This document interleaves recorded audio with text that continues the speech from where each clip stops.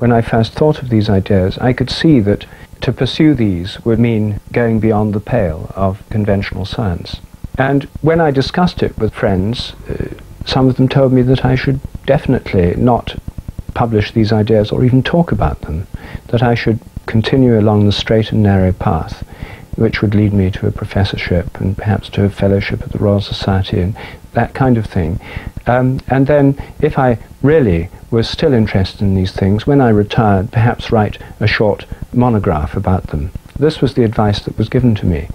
And this is the advice that many scientists follow. It's amazing how many scientists, when they've got Nobel Prizes, or when they've retired, or when they've got FRSs, or when they've got all three together, start putting forward rather unconventional views. And it turns out they've held these views for years, but have never dared to say them.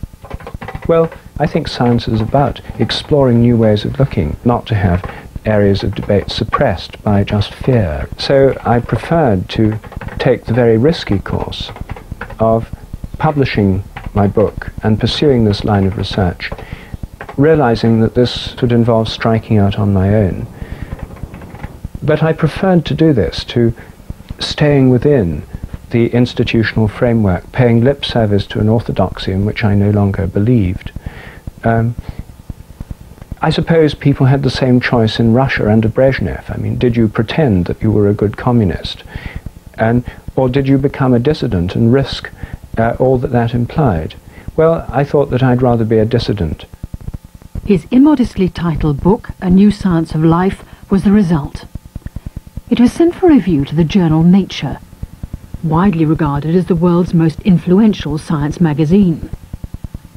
The book was read by Nature's editor-in-chief, John Maddox, who denounced it in a dramatic editorial, and in terms that echoed the medieval church's condemnation of religious heretics.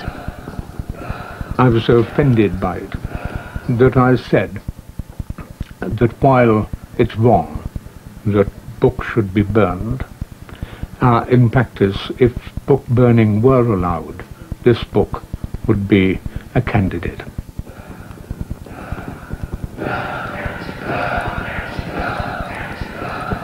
I think it's dangerous that people should be allowed by our liberal societies to put that kind of nonsense into currency.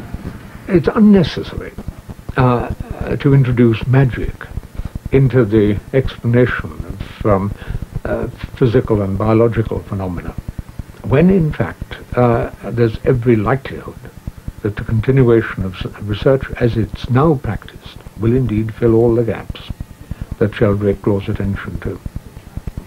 You see, Sheldrake's is not a scientific theory. Sheldrake is putting forward magic instead of science, and that can be condemned in exactly the language that the popes used to condemn Galileo.